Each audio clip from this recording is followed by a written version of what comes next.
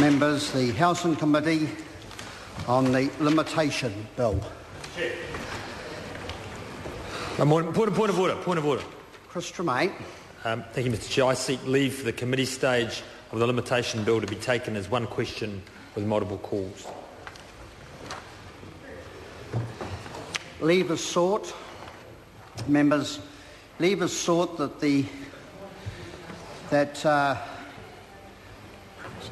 provisions be taken as one debate, that is parts 1 to 4, the schedule and clauses 1 and 2. Leave is sought for that purpose. Is there any objection? There is no objection. The question is that parts 1 to 4, the schedule and clauses 1 and 2 stand part. Mr Chairman. The Honourable Christopher Finlinson. Mr Chairman, I won't speak at any length on part 1, which simply outlines the preliminary provisions, but I would want to say something about part 2, which is in many respects the core of the bill and sets out that there are to be defences to money claims. People will have 6 years from the events on which a claim is based to bring the claim before a defendant can argue that the claim is time-barred. If the claimant didn't know about the claim within this time, they have an extra 3-year late knowledge period in which to make the claim. However, and as has been referred to by a number of speakers in the second reading, after 15 years from the date of those events, the defendant can argue that the claim is time-barred and money claims are defined in Clause 11.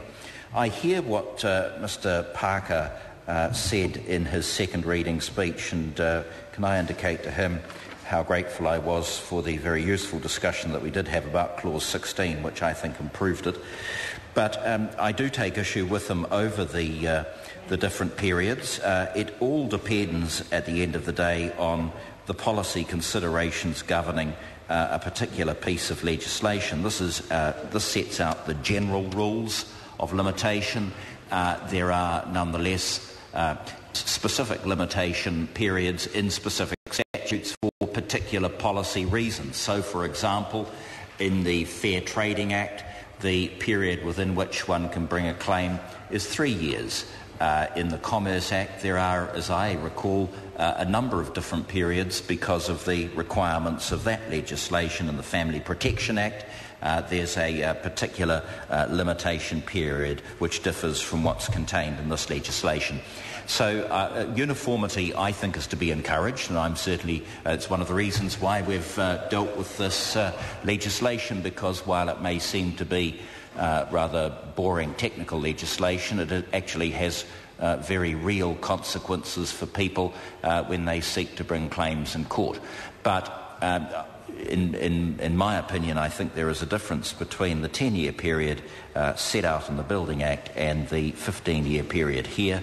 As I say, this is a statute of general applicability. The second point I want to address concerns Clause 16, which is a very important clause.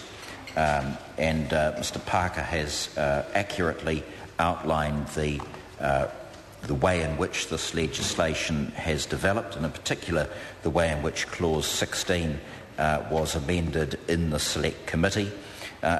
In one of the early drafts of the bill, Clause 16 wasn't there at all, and then it was decided to provide a clause which gave a discretion to allow relief for a claim of sexual abuse of a minor because of the particularly horrific nature of that kind of proceeding.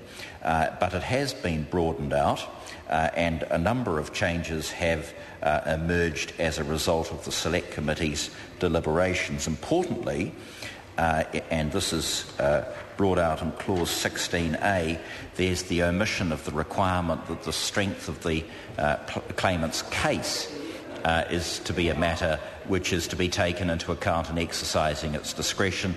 And as Mr Parker said, it widens the scope of Clause 16 to include physical and psychological abuse of minors by parents, step-parents and close relatives or associates.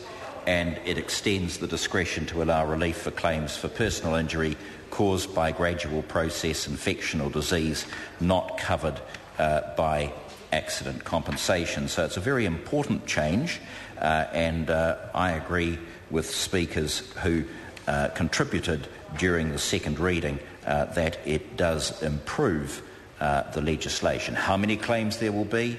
Well, who knows? But this is a particularly specialised form of harm, and it's appropriate that we provide for it in this legislation. Call the Honourable David Parker.